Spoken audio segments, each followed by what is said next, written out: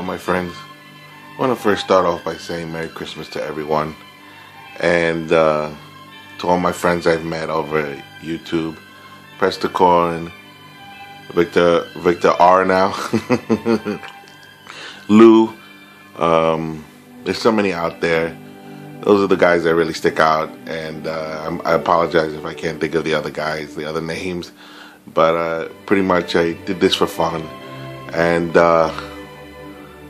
I love what I do, just doing reviews, collecting statues, and you guys are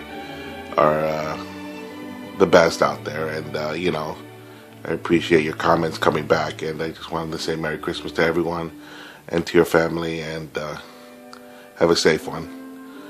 I'm doing my last review for the year, the Spider-Man 2099 from Bowen.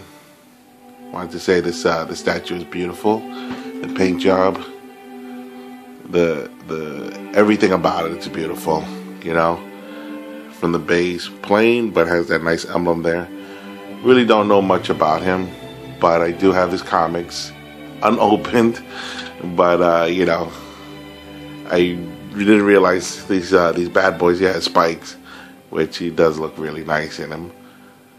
The paint job, look at this, always flawless.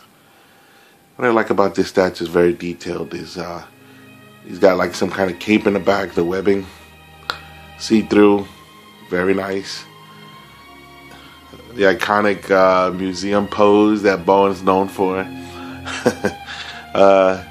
Very beautiful. I noticed his chest says kind of a spider skull kind of thing.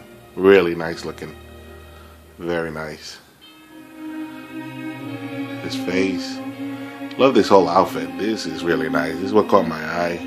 I've been collecting a lot of now Bowen statues, just the ones that I really like. I want to stick to 1/4 scales myself, but you know, now I'm getting really picky because my room is getting really tight in my man cave.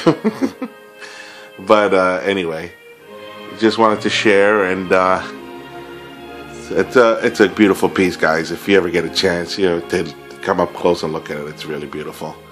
And again, Merry Christmas to everyone, and have a safe, Happy New Year also. Have a safe one.